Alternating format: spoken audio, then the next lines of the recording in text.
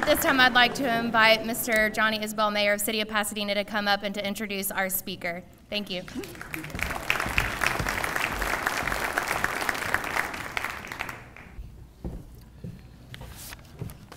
Good morning.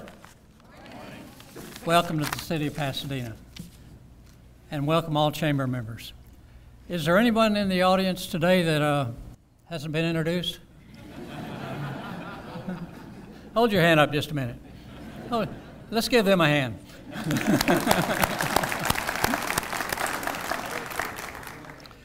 Gosh, it's good to see my fellow colleagues, mayors and council members here. Mayors and council members, since we're kind of all colleagues, y'all stand up again just a minute. Come on, Louis. Y'all stand up. You've never been bashful before. Holy cow. The mayors and council members, these are our colleagues. You have no idea what they go through and what I have to do to put up with them. But I kid you about that, because we all get along great. They do a great job in their cities, and they help us, and we work together, and it's the best group of mayors I've ever seen here. But let me just say what an honor it is for me today to have the pleasure and the honor of introducing Precinct 2 Commissioner Jack Morman. Wow, that sound good? Harris County Precinct 2 Commissioner Jack Morman. It sounds great. Andy, you're right. Jack was sworn in 2011 and was reelected in 2014 with no opponent. I don't know what that's like. I've had an opponent every time I've run for any office, and I guess it's my magnetic personality. But what an honor it is to introduce you again, Jack. 5 years has already made a tremendous, tremendous impact on our communities, all the mayors here. And the evidence, if you look, is all around you. You see major road improvements. You see new parks, more programs and events everywhere you look. Jack, I don't know how you do all this. I mean, you've got 1 million people in your district, but good Lord. You have put together one heck of a team, I'll tell you that, and they're all great. Precinct 2 is home to 15 cities, and I believe the commissioner works just as hard for each and every one of them every day.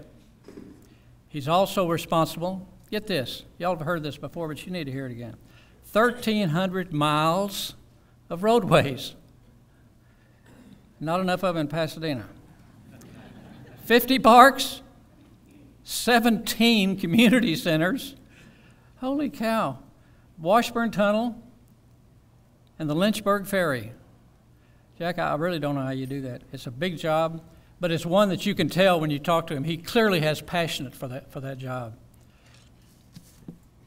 I want to take this public announcement to pledge my support, and I believe all the other mayors do, to you, Jack, for the great dedication you have for all of our communities.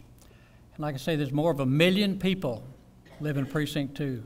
And I think your leadership and your partnership with all the cities, and I know in Pasadena, you have helped us expand our improvements, infrastructure, by co-opting with us, and we pay an equal share. That way we get twice the bang for the buck.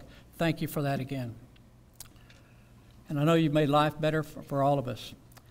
And now, it is my pleasure to introduce the man that I call our project partner, and I call my close personal friend, Harris County Commissioner, Precinct 2, Jack Morman.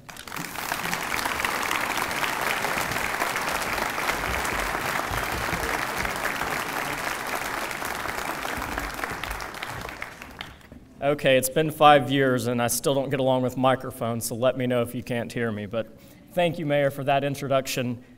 It's been great working with you, the City of Pasadena, over these past 5 years. We've done some wonderful things, not only for Pasadena, but all of East Harris County. It's been a pleasure working for you and with you. Let me also thank the Deer Park, Pasadena, South Belt Ellington, South Houston, LaPorte Bayshore, and Clear Lake area Chambers of Commerce for hosting us today. Let's give them a big hand. And of course, a special thanks to Christina Womack of the Pasadena Chamber and Tammy Nielsen in my office for all of their hard work in hosting us today in this wonderful stage. Give them a big round of applause.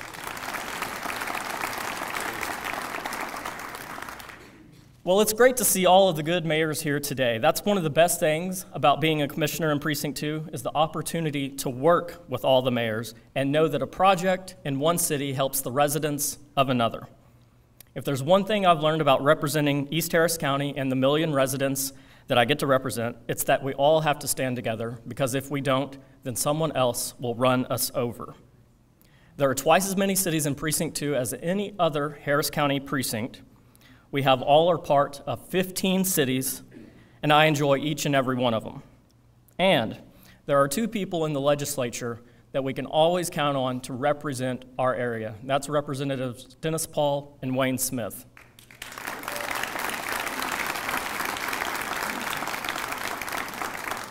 Without a doubt, they are outstanding conservatives, and I can't tell you how many times that I've called on Wayne when I needed some help, whether it's from overweight trucks or transportation funding for our area, and he's come through every single time. Thank you, Wayne. And of course, yes, absolutely.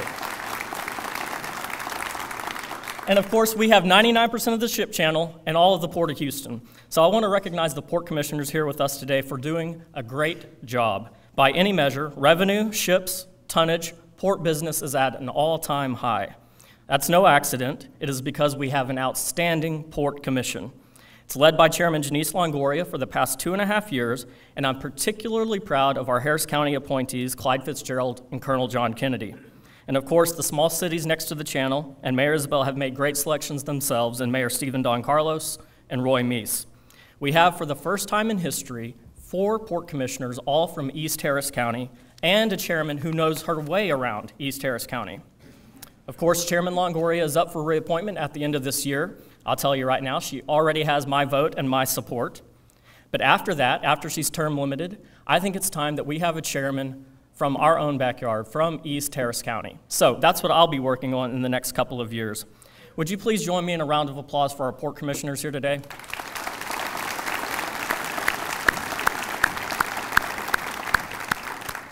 Before I leave the port, I want to talk about one more thing, and that's how fortunate we are to be home to San Jacinto College. And they have a new home where they are training and educating thousands of future maritime workers at the port. This investment on their part is just one more reason that their board and executive leadership is outstanding as compared to anyone in the United States. Thank you, Sanjak, for all that you do.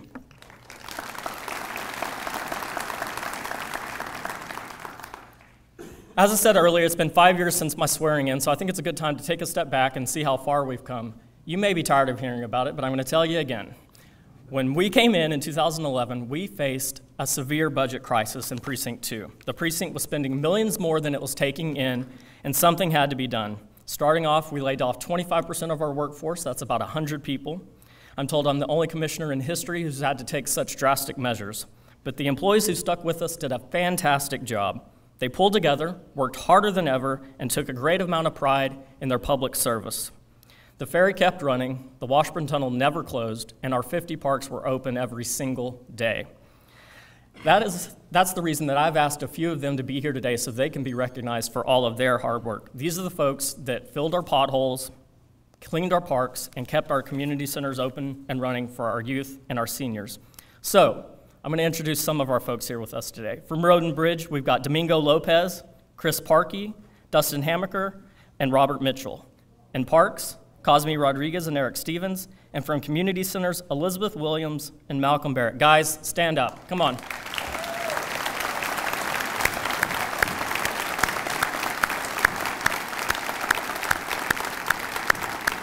Thank you. These are the folks that do the hard work every single day. Thank you, team. Thank you for all that you do. And that leads me to some of our most important projects and the person I'm trusting to make those projects happen. That happens to be the director of the Harris County Toll Road Authority, Gary Treese. Gary, stand up. Let's give him a big hand. And this is why you just gave him a big hand. Gary's in charge of designing and building the new Ship Channel Bridge and the East Belt expansion from I-45 to 225. That's about $1.5 billion of design and construction work. But first, let me tell you what Gary's been doing in the interim to get us through to that point. He led the conversion to easy tag only on the bridge, which seems to be working better than anyone ever expected. The daily congestion of 3 to 4 hours each and every day is gone. It's a thing of the past, and I don't have to tell you how important that is. Gary will complete the design work of the bridge in about a year. We'll begin construction on that bridge in the fall of next year, and in 4 years or so, you will be driving on a new bridge.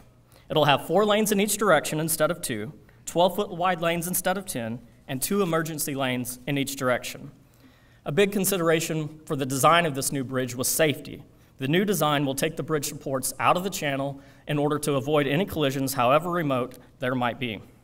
So counting the approaches, we're looking at a cost north of $900 million, but we'll have a bridge that could last 100 years or more. So I'll be driving on it when I'm 137 or so, assuming Andy lets me and I can find the car keys. But that's not all we've been doing, the bridge and the Beltway. After many years of planning, we're halfway through construction on Sins Road in LaPorte. It's a $25 million project, which I'm told makes it the most expensive road project in Precinct 2 history on a per-mile basis. But when we're through, we'll have 4 lanes from Fairmont to 225, which will reduce congestion on other roads and provide transportation alternatives throughout the region. Randolph, Fairmont, Garner are all examples of the great partnership that we have with the city of Pasadena. Some of these projects will be programmed out over the next few years, but represent nearly $20 million in shared construction value and roadway improvements. So we've talked a lot about LaPorte, Pasadena, but let's not forget about our other South Channel cities that have benefited from roadway and drainage improvements valued at over $23 million. South Houston, Shore Acres, Morgan's Point, Seabrook, and Deer Park are all currently benefiting from road improvements initiated by Precinct 2. Don't worry, mayors, yes, more is coming. And for the Clear Lake part of Houston, we've had initial discussions with Councilman Dave Martin and his team about joining up for some road improvement projects that we hope will begin very shortly. No project's too small. Each one leaves a positive impact on the residents in that area, and that's what it's all about at the end of the day. For example, we've completed over $1 million of trails, sidewalks, and other infrastructure improvements in partnership with the city of Taylor Lake Village. Of course, we finished a ton of work on the approaches to the Washburn Tunnel, inside the tunnel itself as well. The tunnel carries nearly 6 million cars a year and is vital when there's an accident on one of our other 3 bridges. And it should be in shape to last another 60 years or so. Another big infrastructure project over the next decade will be the construction of some type of dike to protect the Bay Area and the ship channel from a hurricane storm surge. Any project like this, which will cost billions, requires careful deliberation and analysis. In fact, the Gulf Coast Community Protection and Recovery District has just started public meetings to unveil their preliminary alternatives. They just had a meeting Tuesday in the League City. One of the 2 alternatives leaves most of our Bay Area communities unprotected. In fact, it probably creates an even bigger storm surge risk. And as it happens, my house and thousands of others like it, from Seabrook to Shore Acres, are right in the middle of that. This alternative is called CR number 2. Well, CR number 2 is never going to happen if we all stand together and oppose it. Judge Emmett is the Harris County representative on the district board, and he assures me of that, and I definitely trust his word. Of course, Wayne and Dennis are on our side of this issue and will never waver. So, if you've noticed that I've been talking a lot about infrastructure, thank you. That means you're not asleep yet. But my philosophy has been and will always be that infrastructure has to be the top priority of a county commissioner, because nothing else works well without infrastructure to promote economic development, jobs, and quality of life. When you make progress on infrastructure, it increases the opportunity to turn to park improvements and other quality of life issues. This economic growth has allowed Precinct 2 to make significant improvements to our parks and add new parks such as Partnership Park in Pasadena on Red Bluff, and we are planning significant improvements to Clear Lake and Bay Area Park to go along with the progress that we've made at Sylvan Beach. The popularity of Partnership Park has grown every single day, and it will continue to be a great regional park as we make improvements in the future. And we're looking at improvements for our county annexes in Precinct 2 that support great local officials like my friend Constable Phil Sandlin. Phil will be moving into his new offices soon at the Bay Area Annex, and he'll finally have a little extra room to operate, which he has deserved for a long, long time. So Phil, it's coming, just wait. And Mike Sullivan, I know you're here, I saw you. I want to thank you once again, Mike. for opening the tax office at Kyle Chapman. Give him a hand for that. That would not have happened without Mike's hard work, so we really do appreciate that here in our community. So there are dozens and dozens of more supporters of Precinct 2 that I could and probably should thank, but your hands are probably sore from clapping already. So I'm going to wind it down, but there is one more that I got to thank. I want to give as Donald Trump would say, huge, huge thank you to the voters of Precinct 2 for passing our bond election this past November. Nearly 70% of them okayed road, park, and flood control bonds that we'll spend over the next 8 to 10 years to improve East Harris County. They've entrusted Precinct 2 and Commissioner's Court with nearly $1 billion to spend wisely, and with your help and advice, I intend to meet their standards for infrastructure that is delivered on time and under budget in the years ahead. But your continued support and counsel is key to making that happen. So everyone, once again, thank you for coming. A huge, huge thank you to the chambers that put this on. I really appreciate it. Hopefully, with any luck, I'll have even better news to report next year. Thank you all.